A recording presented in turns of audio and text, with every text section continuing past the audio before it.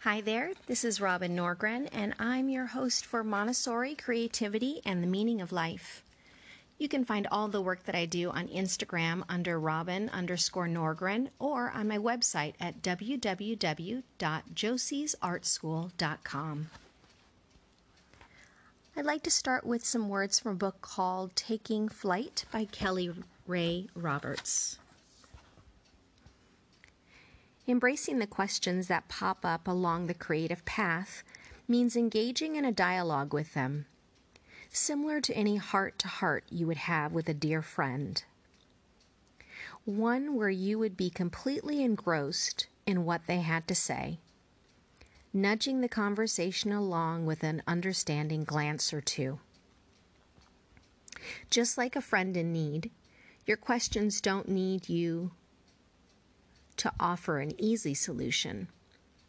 They just want to be heard and validated. The answers will come later, in small, unforced moments, perhaps when you least expect them. It's in the journey, after all, where our creative truth and answers breathe and live and dance, not in the planning and the plotting and the seeking of a destination. Creatively, that means being mindful of the opportunities that lie camouflaged in our unasked or unanswered questions. Maybe there isn't a next step right now.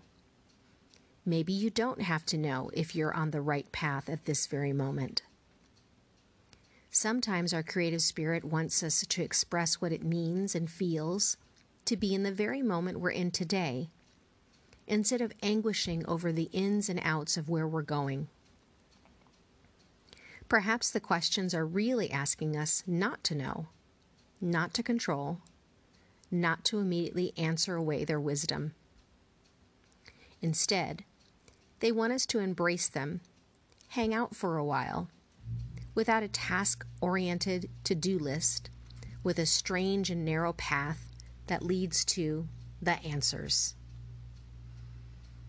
Like so many others, sometimes I think I need to know the exact direction I'm heading. My practical, organizational nature takes over and begins to micromanage every step of my creative journey. Perhaps you're like me, a taskmaster who likes to feel in control of her surroundings, her creative steps.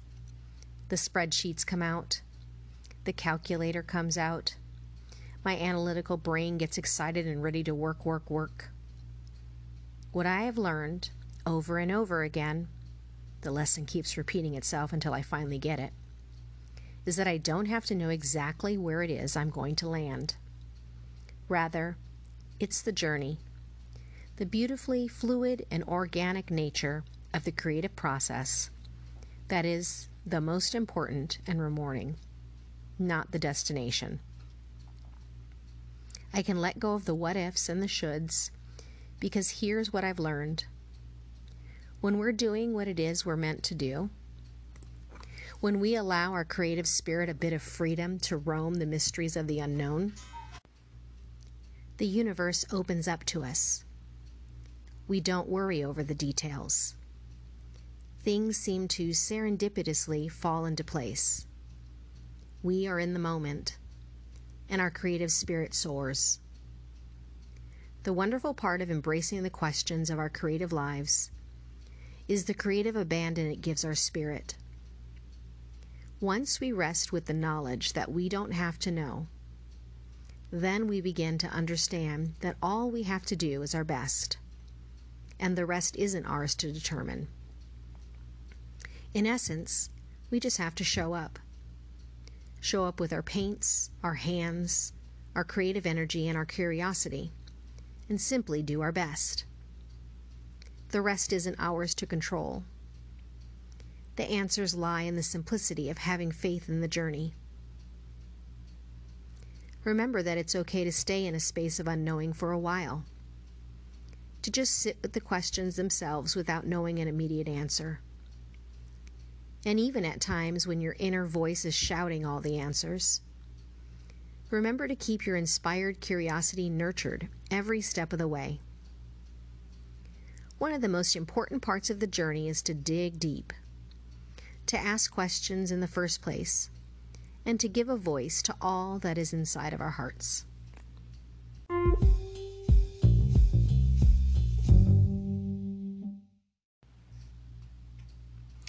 Daniel Laporte, White Hot Truth. I'm in downward facing dog in yoga class when the very bubbly, very young yoga instructor says to us all, "Now when you're down there, just love yourself." I want to punch her. Nice thought. It's even the right thought, but it's just not that simple. So much of self-help speak is, love yourself, you gotta love yourself. Yes, do. And then the hyper-motivational champs step up to the mic and tell us to do what ordinary people fear. Find a way, not an excuse. Yes, do. But we're missing the deeper dialogue when it comes to self-love and determination. Loving yourself, even when you do it most humbly, can attract some not-so-loving responses. When you start to care more deeply about your own well-being, a whole new set of inner and outer challenges will surface in your life. Self-respect can create conflict. Just get used to it. You will experience sharp and surprising pangs of self-hatred on your way to self-respect. This is what happens. You're morphing beautifully and certainly into your assured self. You're less critical, more embracing, and, just as marvelously, you're expressing yourself more purely. You're really becoming you through love. You are loving yourself into fullness. And then you slip into the old you for an interminable moment. Something triggers you, and you revert to the former, rougher, or wimpier version of yourself. You try to get something done with your old tricks and tactics, and then you extra hate yourself for it. My journey to love myself more truly can be summed up in one word: softer. The closer I am to my essence, the softer I become. I'm still fierce, even fiercer in some ways, but I can be on my own edge without being as edgy, more fluid, less angular. But every once in a while, especially if I'm feeling threatened, my inner Joan Jett takes over. She served me well in high school when I had to be scrappier, and when I was carving out my identity in activist spirit in my early 20s, she was handy. And she was very attractive to dudes who liked to conquest. Joan would jump into my body, and I'd get all rock and roll and respond to any number of issues with a stunningly elegant refrain, like I fucking care. But I grew up. Like, totally. Which is to say, I started to take care of myself in more well-rounded ways. All of myself.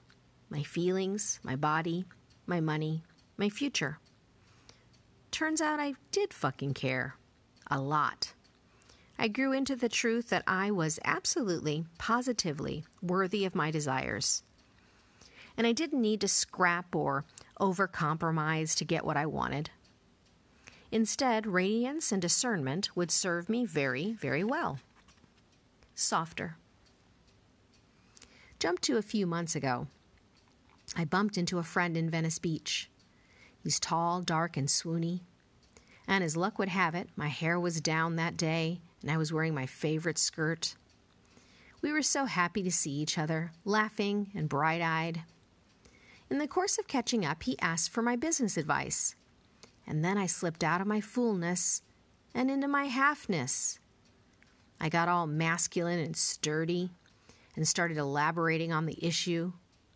As Brene Brown would put it, I started hustling for worthiness as I started channeling Joan Jett for a hot minute. And then I heard myself say it. Just in passing, about a business issue of my own. Like I fucking care. I actually spoke it out loud. Who said that? 'Cause it wasn't me. It was Joner. I winced inside. Maybe he didn't even notice.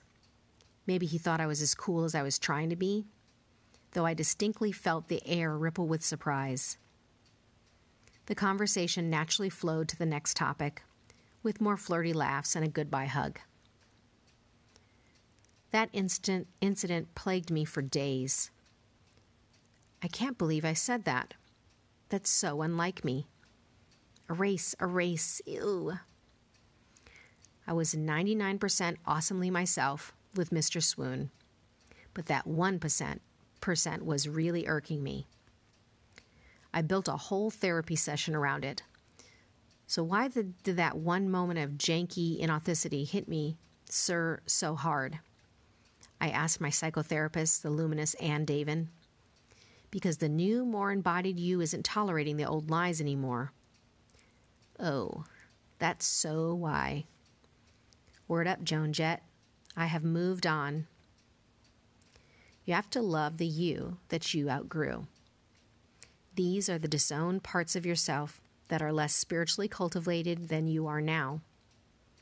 You have to bring them into your heart, treat them like you would a sister or a beloved.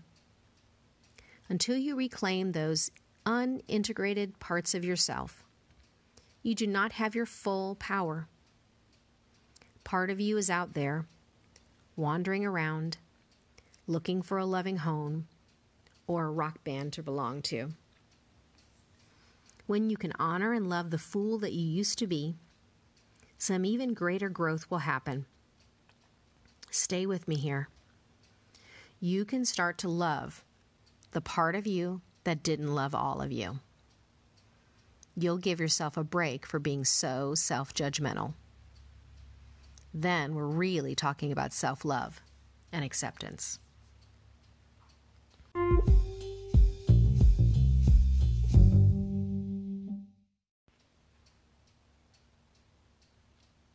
This is from my book, Deepen the Way You Live Your Life. It's time to make one of your dreams come true. Edgar Allan Poe said, "They who dream by day are cognizant of many things, which escape those who dream only by night." Write down 3 dreams that you have right now. What do those dreams have in common? How close are you to making them a reality? Take one of those dreams and create a map to success, moving in 1-month increments.